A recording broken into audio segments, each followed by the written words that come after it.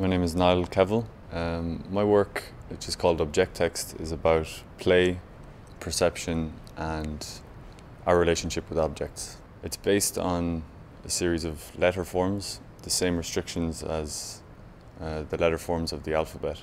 As these letter forms start to become materialized, they start to form an alphabet of affordances.